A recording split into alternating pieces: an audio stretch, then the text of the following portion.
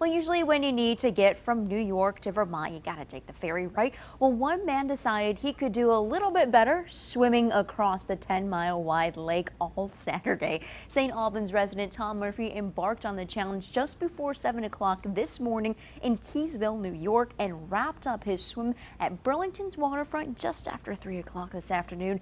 He trained for all summer, taking on the swim to raise awareness for his nonprofit Sweethearts and Heroes. When I talk to kids, especially kids that are hopeless, they say they feel like they're drowning, that they can't breathe. And so, just to bring awareness to those kinds of kids that most people forget about, that don't talk about. It's easy to be the popular kid in school, but, most of the time we all forget about that kid who's hopeless. Murphy travels across the country speaking to schools about bullying.